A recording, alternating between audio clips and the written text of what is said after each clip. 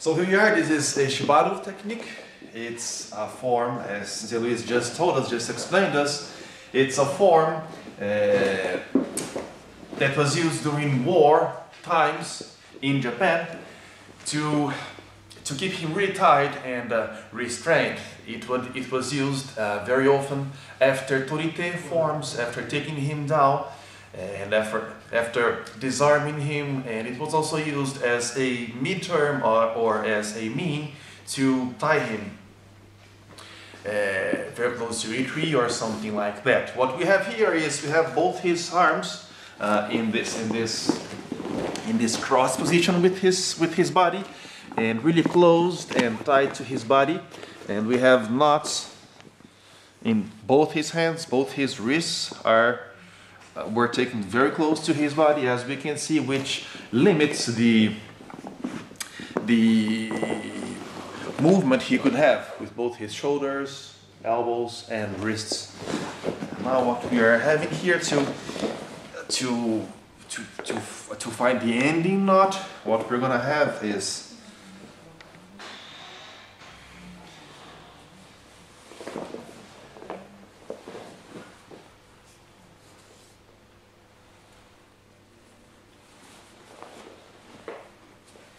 we have this.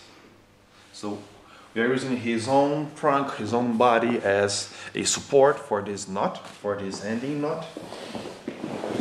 And now, as often, we will have the tambo. It could be just a staff, or it could be a piece of bamboo, which was quite often used to tie him even more, to take to the limit the arresting technique. So what we have here is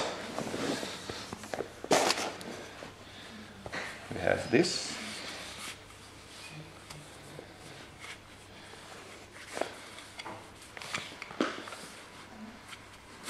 And we have this. Well, for now, what we're going to have is we'll also include, and in our chain of movements, in our chain of restraining forms, his neck.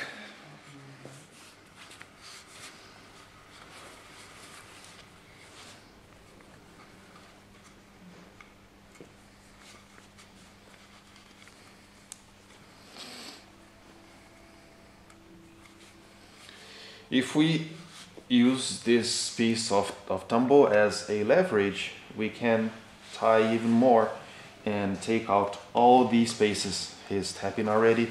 All these spaces, or all the gaps, we could it could have happened. So I'll just show one more time very slowly. And here we are.